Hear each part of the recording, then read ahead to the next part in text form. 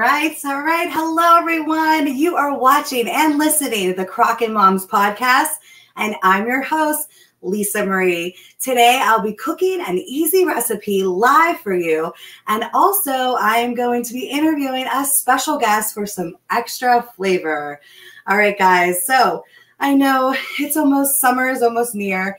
We don't really want to talk about those fall recipes yet, unless you're a big fall fan, which I am, but I love summer and I don't want to say goodbye to it. But since my kids are starting school in 2 weeks, I figured I might as well start busting out those awesome soup recipes. And I know when you guys are thinking about slow cookers in the fall, what do you think of? Chili, you think of the fall soups and all that goodness. So what better way than to introduce, I know we're hanging on to summer as much as we can, but with the kids going back to school, I'm busting out my favorite cheesy potato soup. And it's so easy to do. And what I love about the slow cooker is that soups, oh my goodness, they taste so good just slow cooking all day and coming home to a warm soup on those cold days. But since it's still summertime, you know, it's also good to have some soup as well after going to the pool and enjoying those summer activities as much as you can. With me and my 4 boys, well, 3 boys, almost another one in a few days, I need to start freezing my stuff. I like to do those easy, freezy, slow cooker meals too. So I'm making my soup and then I'm going to freeze it. So then I'll have it for when I have the baby. And also, you know, fall's coming too. So like I said, we're going to be busting out some more soup recipes and fall recipes as well. And I hope everybody had a wonderful summer. And, you know, I hope everyone has a wonderful school year too. So let's get back to our recipe. I am making a cheesy potato soup, and there's a lot of extra varieties that we're going to be doing with it too. But I'm just going to do a traditional cheesy potato soup today, and then I will show you some also extra flavor that we're going to add too. So for my recipe, it's really easy to do. The cheesy potatoes, you know what, we are always so busy, and especially the slow cooker is supposed to ease up time in your life, right? So instead of like peeling your potatoes, which you can get 5 of those potatoes and peel them and dice them and put them in your slow cooker if you don't have the frozen kind. But what I did was I got a bag of the frozen diced potatoes, and that's going to save you so much time peeling and doing all that. And you're going to put that right in the slow cooker. So my ingredients I'm going to talk about today, and then we're going to bring our special guest on. We're going to cook with her and then interview her. Okay, so let's go over our ingredients today. We have, for the cheesy potato soup, you're going to use a bag of diced hash browns or diced, these are diced southern potatoes. And then you're going to get cream cheese, and you're just going to get a block of that. We also are going to get 3.5 ounces of cheddar cheese. And I also love getting the block cheese. I talked about before with my homemade mac and cheese recipe that the block cheese does so much better than the shredded cheese, but I'm always about use what you have at home. So right now we're busy. We have our shredded cheese, and that's what we're using today. You're also going to use 1 onion, and you're going to dice it up.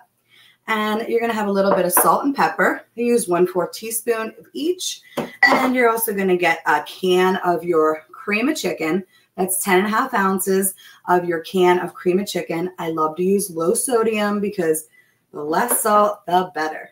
And then also I get 1 container of chicken stock or chicken broth, whatever you have with you. And you can also make your homemade, your own, if you have like a chicken bouillon. And if you don't have chicken stock, you can just use a cup of water and then take your chicken bouillon and put that in, and boom. So basically, like I said, the slow cooker is versatile. Our moms on Crockpot Moms are there to help you. So if you ever have a question on, you know, hey, I don't have this in my pantry, what else can I use? Believe me, I'll be there at the comment, or the 1.2 million followers that are there will too. And it's neat to see we have members from all around the globe on our page. So it's nice to see what people in Texas are cooking, in New York, in Pittsburgh, Pennsylvania, and all over. So speaking of New York, let's bring on one of my amazing guests. She's an author, and her name is Lori Gelman. And she just came out with a book. It's Smells Like Tween Spirit. So let's bring her onto the show today. Hi, Lisa. Hi, Lori. Oh, yay. Look, she has her book with her too. Yeah, you should have one. Where's yours? I have your picture ready to go. You know what? I know your audio's out as well. My audio's out? Yeah, your audio's coming out, right? Yeah. Yeah. So the audio book. Yes. My audio now. I'm like, can't you hear me? Do I have to do hand puppets? Oh yeah. No, the audio book is out. I should have said that. Your audio recording of your book is out, and I've been enjoying it. Oh, thank you. I get a lot of really good feedback because I read my books myself, and I guess a lot of authors don't do that. Yes, that's like a first. I don't think anybody else could read Jen because Jen Dixon is my inner voice. So yes, yeah, Jen Dixon, man, how did you even cut? We're gonna have to get into that and all that as well. But first, we're gonna cook. So, do you like cheesy potato soup? I've actually never had cheesy potato soup, but I am a huge fan of the crock pot. Huge. Awesome. I do many things in it. One of my favorites is a beef stew in the wintertime. Okay. Yes. And we were talking about the fall in the beginning of the show. And I know summer, we don't want to talk about summer ending at all, right? No. No. But what's nice, I mean, you said your girls are going to be going to school soon. And, my boys are going to school. It's like, boo. I mean, I love having them home. How about you? Well, my girls are, 20 and 18. So, or actually 21 and 19. So I'm actually fine with them wherever they, they're pretty much their own entities. When they were little, I always loved having them home in the summer. I never saw the point of sending them away to camp because it's your time to spend with them. I agree. I know people are sometimes ready for their kids to go back. I understand, busy schedules, it's time. But for me, I'm like, no, I don't want them to go. I'm really bummed that they didn't go. Hold on for 1 second. I'm going to mute this. My kiddo's bubble guppy. That was wild. I had something muted and my little ones were look at that. Sorry. It has a mind of its own. Yeah. Well, I have a 1-year-old and he loves his bubble guppies. And for some reason it was popping on and off, but it's so funny. I don't know what's going on here. There we go. Live stream. There's nothing like it. Nothing like it. I'm just turning it off. I don't know what's going on here. Tell me about, what is your favorite crock pot recipe out of everything? Love crock pots. Love the recipes, and there's a never-ending list of things that you can make.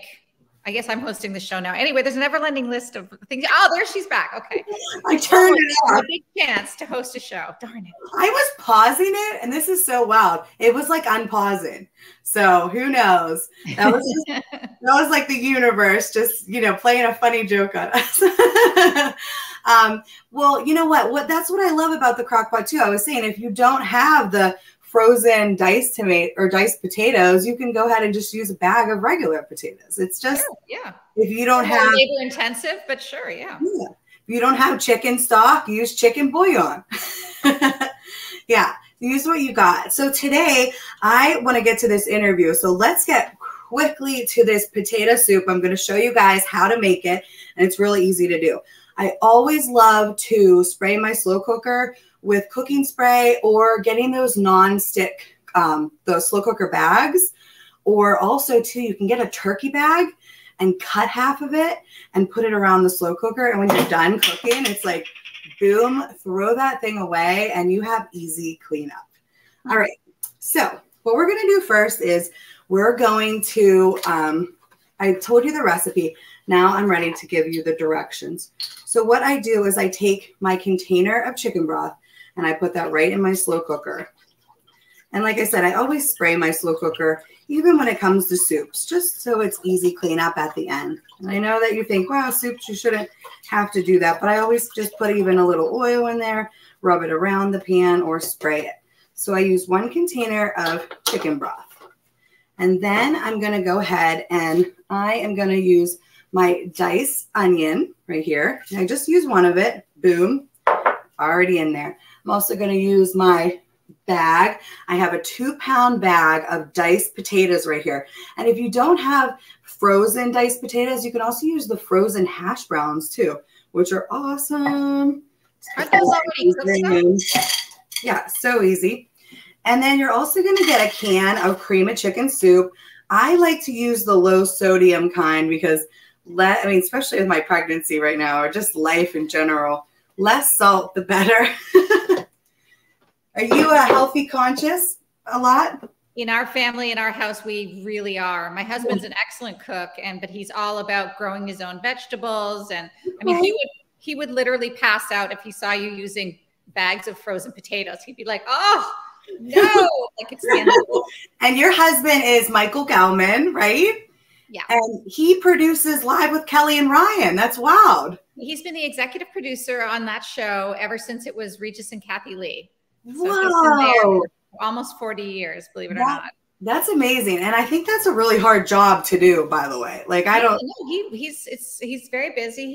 He has to keep it at #1, and it's been #1 for what, 35 years? It's crazy. Moly. I mean, and so how does that work, like, with you guys? Like, I mean, he's always really, do you kind of help him at times on the show? I saw with the pandemic, you were there. Yeah, once in a while. I mean, it's really his job and his life. He comes home and complains to me, and that's really my part of the whole situation. But yeah, he has a really busy, hard job. And that's why I ended up, earlier in my career, in my daughter's lives, I left my career so that I could be home and be with them and sort of be the CEO of the Gelman family and just make sure they had what they needed. Hey, just being a stay-at-home mom is so hard as well, because I'm a master's degree therapist, and when the pandemic happened and my blog, my husband's also a therapist too. And we just kind of I had to be a stay-at-home mom. And ever since I've been a stay-at-home mom. And I feel like that's a whole nother job in itself. And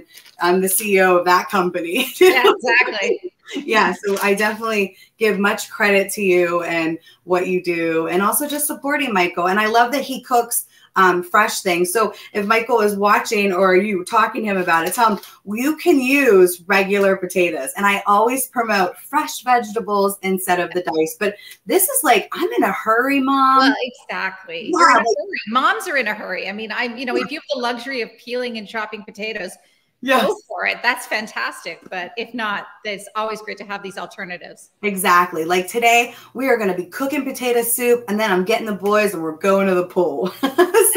And I didn't, my hands, I don't want to be peeling potatoes. But again, if you want to use fresh vegetables in the recipes, I always say go for it too. But if you have the frozen ones, bring it on as well. So far we have our chicken broth in there, our onions in there, our diced potatoes, and then also you're going to get 3.5 ounces of shredded cheese, cheddar cheese.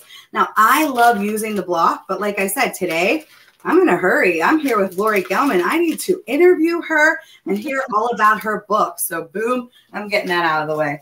All right. You're also going to use a block of cream cheese, and you're going to cube it, okay? But if you don't have time to cube it, it's okay. Boom, I'm popping that in. No matter what, it's going to be creamy. Then I'm going to go ahead and use my can of cream and chicken soup. Now, Mr. Gelman, if you don't want to use canned soup, because a lot of people tell me, I don't like those cream and chickens in my slow cooker recipes, and they're in a lot, like cream and mushroom, if you're doing even beef stew. But you can actually make your own homemade cream of chicken. So Google that if you guys don't want to use the can. But today I'm doing a little health conscious by the low sodium. Low sodium or no flavor boost. Yeah, what? It's a good flavor boost. Yeah, I agree. And like I said, if you don't want to use the cream of chicken, you can make your own. And also to add some chicken bouillon. All right, so boom. I have a little bit of salt and pepper in here. 1/4 teaspoon. I'm also going to use, I'm going to put garlic seasoning in that too. So pepper right there, that's 1/4 seasoning. And then I have my garlic powder, or if you want to use fresh garlic, you're going to use 1/4 teaspoons of that too. Put that baby in. All right. So I know it looks wild, but this is it. That's all. And then it's going to cook and merge. Now, what I do is you can either just put it in like that, but I do give it like a nice mix. Just, get all that flavor in there, But, because of it's a crock pot, you don't have to. That's the crazy thing about the crock pot. Exactly. And you don't even have to stir if you don't have time. No. Yeah. And another thing too, everything's so expensive right now. what I love about the slow cooker is you can use more inexpensive meats and it's still going to turn out great because they're slow cooking all day. And I kind of learned that in day one with Slow Cooking 101. My grandmother, I mean, actually my nanny taught me that you don't need to buy those high-end meats because the slow cooker is just cooking it all day, and you don't have to spend a lot on those very expensive meats, and especially right now. And speaking of my nanny, by the way, today's her birthday. My nanny, she's my Italian grandma, my mom's mom, and she's so sweet, and I love her, and I just wanted to give her a shout out today.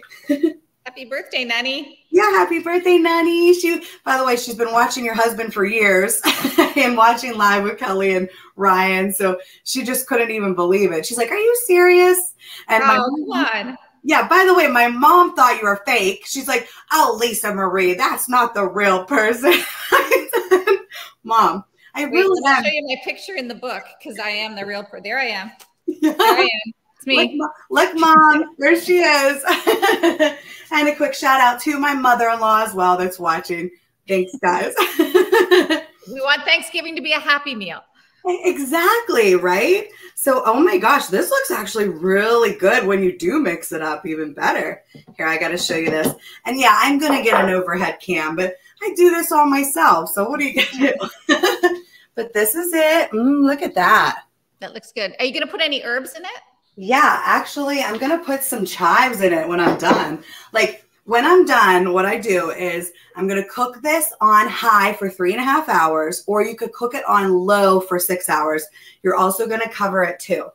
And then when you're done, you can either add, like I like to put chives on it. A lot of people like to put bacon on it as well. If you like bacon, you can sprinkle that on as well, and some sour cream too. But it's going to look so good. And I have an after as well, but I didn't put my chives on it, but I'll show you what it looks like afterward. So basically, I wanted you to come on today because I love your books. I think they're absolutely awesome.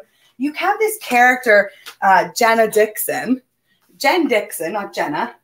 This is my after soup, by the way. Yum. Yum. It's so good. I'm hungry now. So let's talk about your book. It is called Smells Like Tween Spirit. And wow, look at that. Oh my God. This is a picture you sent me. I mean, by the way, she told me she has no makeup on. And I'm like, no fair. Look how gorgeous you are.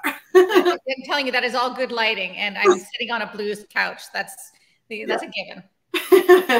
And you look gorgeous today as well. And we're just so blessed to have you on. Yeah. Tell us a little bit about your book and your inspiration for it as well. Well, I don't know if you know this. It's the fourth in a series of books about Jen Dixon. The first one was Class Mom. And you'll relate to this because she was a 45-year-old mother with a kindergartner and college-age girls. And I think that's exactly kind of where you're going to be. Yes, because I'll be 40 next month. I'm having a baby in like 10 days. So yes, my kid will be in kindergarten when I am 45. And I have one going to high school right now and one going to kindergarten. So I'm going to be right where Jen Dixon is. Yeah, for sure. So anyway, you can relate. She was the older class mom. She didn't want to be involved, but she decided, this time around, because she has the two older daughters, that she definitely would be. So she reluctantly becomes the class mom, and hilarity ensues because it really is the most thankless job you could possibly ever do in the history of jobs. So that continued on to the second book and the third book. And then this one is Smells Like Tween Spirit. Everybody gets a little bit older in each book. Jen faces, her own personal issues with getting older and as an aging woman and battling weight and a sex drive that just isn't going anywhere. And it all starts to happen, in your 50s. Oddly enough, Laurie Gelman going through the same things. So I guess this is my way of like dealing with it as I write it out in a book. Yeah. But at the same time, her son has gone through primary school. He's now in middle school. For the fourth book, he's in 7th grade, and he decided he wants to be a wrestler. So that's where Smells Like Tween Spirit, pretty much the title comes from. Yeah, it smells like my 14-year-old's room at times. So nasty, isn't it? Shower. Yeah, like every day I'm like, shower. I have to always say, like, he has great hygiene. It's just constant. Like, I even had to talk to the doctor because they said online, you don't shower all the time. Your skin could dry. And I told my son, no, every day. It's sometimes 2 and 3 times. It's just, it exudes off them. It's hormones. It's growing. It's hair. It's sometimes I'm like, you got to get in the shower. And he looks at me like I'm crazy. Like I'm already making him brush his teeth in the morning. And yeah, these things should come naturally. And believe me, if you ever do have a girl, maybe that will happen. They actually do their own, yeah, because they go through other things as well. Like I have nieces, so I know my sister-in-law and my sister. My sister has 2, and my sister-in-law Danielle has 1, and I just know that they'll be, my sister, my oldest niece is going to be entering that phase, of life. And yeah, she's going to be dealing with all that too. Cause not just the boys, the girls. No, it isn't just the boys. You're right. They have a whole different set of issues. I mean, yes. You're not going to get through it easily, no matter which way you go, whether you have the boys or the girls, but it all turns out well in the end. Yeah. And parenting, I always tell everybody, like the moms out there and the dads, like, no matter how old they are, there's always different issues and change. And so parenting can get easy, but I think it's always hard. And sometimes they always say little kids, little problems, big kids, big problems. And it's so true. Like I shouldn't tell you this story, but my daughter like hit the house with the car yesterday. She came home and she thought she put it in park, and she took her foot off the brake, and it was still going. So she was moving slowly, and she panicked and thought she was hitting the brake, and she hit the gas and slammed into the front of the house. And oh my gosh, is she okay? She's fine. We're all fine. And, I couldn't even be mad at her because she was so upset with herself. Yeah. But at some point with kids, like you just can't berate them because they're so beating themselves up for what they did. So it's so true. And that happened to me, by the way, when I was young. I was like 17 years old, and I thought I was in drive or reverse, but I was in drive, and I had a little bit of an issue. And I was such a good driver.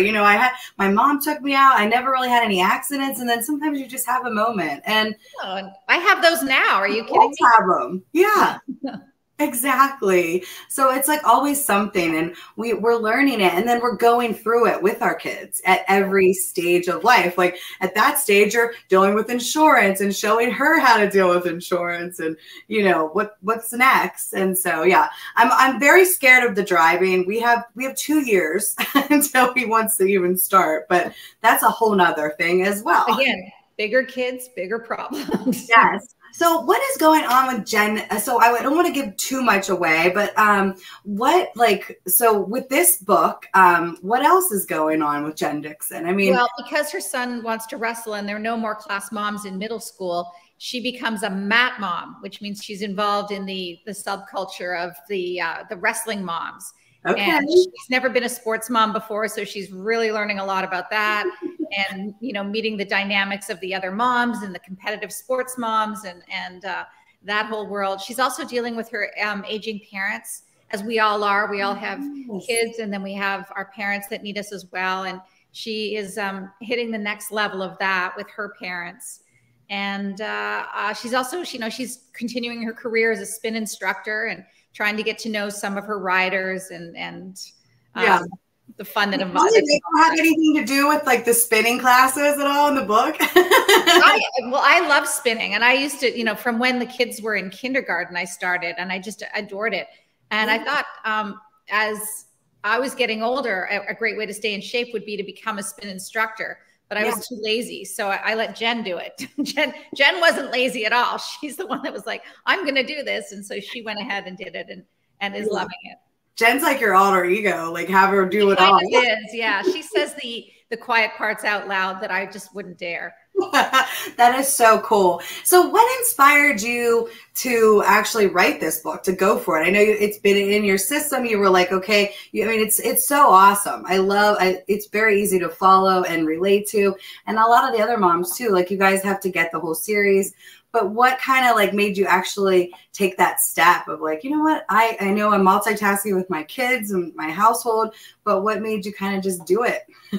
I needed a project. I needed something to do. My girls were getting older. They were both in high school, and I am a creative person. I wasn't going to be able to go back into television because I kind of aged out. And and I needed something to do. So I decided I was going to write some kind of book, and I didn't know what I was going to write. I tried a children's book. I tried another type of book, but I was at lunch with my agent at the time, and he was talking to me about, why my children's book didn't sell. And my phone was going off because people wanted to know when their conference times were. And I just went on this incredible diatribe about like, what is wrong with these parents? I'm like, it's like I have 30 children. They don't remember their conference times. Just check your email. And I was like going on and on. And he started laughing. He said, Lori, that's your book. I said, what? I said, I would rather kill myself. I'd rather stick needles in my eyes than write about being a class mom. It's the worst job. And he's like, exactly. Right. So I found my passion, and I wrote the first book, and I got out, all my creative energy, but also all my frustrations from the job. And, at one point they fired me from being class mom in my 5th year because I wrote a salty email, and it was a whole thing. So it was, kind of a revenge book, the first one, but it made me feel a lot better to write it. And then after that, it just became, people wanted more of Jen Dixon. So I kept writing.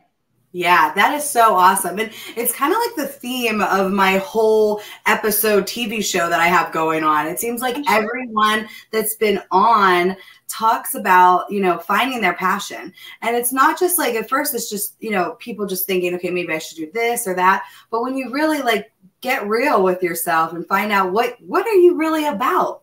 Yeah. What can you talk about forever? What can you do like all day long? And I feel like when you find your passion, it just all comes together. And look at you. Well, it's not even just, it's passion is a great word. If you don't have to love it. I don't love writing because I find it excruciatingly hard to sit by myself with a blank screen and make up stories. Okay. But it makes me sing inside.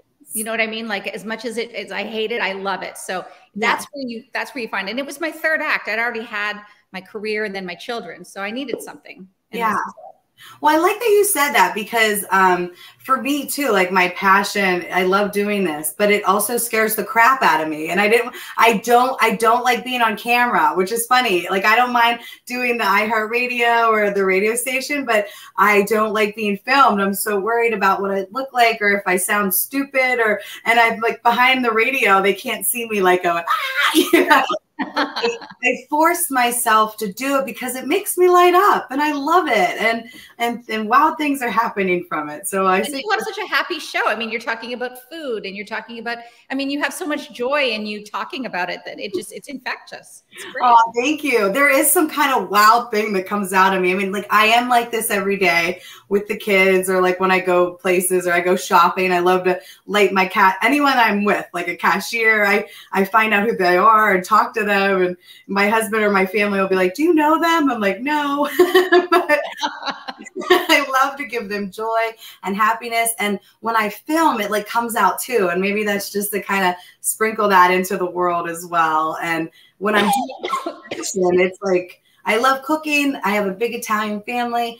And I also love interviewing people. And being a master's degree therapist, it kind of like all merged together. Because I know my mom was like, you went to school for your master's. What are you doing with this internet stuff? But it all worked out because I did find something that just lights me up. And that's what you did. And I'm so glad you did because I need this book. So where can we find it and how can we support you? And other people can also purchase your book. Well, you can buy the book wherever books are sold. I like it if you go to an independent bookstore because I think they need more support than the big box stores, I agree. So if you can find it at an independent bookstore, great. Otherwise, you can order it online. You can get the audiobook. And if you want to follow me, you can follow me on Instagram at Lori Gelman and Facebook. I'm Lori Gelman. Twitter, I'm Lori M. Gelman. So, not hard to find at all. She's Lori Gelman, guys. Yes. Well, thank you so much, Lori, for being on the show. I cannot believe we're already out of time. It goes so fast here. Yeah. Oh my gosh, you were right. You said it was going to be quick and it was. My goodness. Yes, it's quick. It's fun. We're filled with laughter here. And you really blessed us today with your presence and just your book, what you're doing in the world. It's fun. Us moms need those kind of books. Like we really do. So continue to write. I'm really excited to see what's next in her life. So I hope you're already thinking the next book because I know I'm going to need it. Thank you. No, I haven't started it, but I will. Yeah. Right now, as soon as I get off with you, I'm getting started. Well, guys, please check out Lori Gelman. Lori, thank you so much for being on the show today. My pleasure. Thank you for having me. Yes. And again, check her book out, Smells Like Tween Spirit. And again, you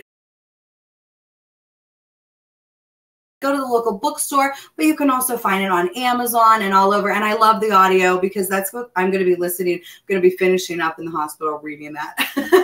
And guys, stay tuned for more awesome recipes. Follow us on Crockpot Moms on Facebook, and stay tuned for more awesome episodes just like this.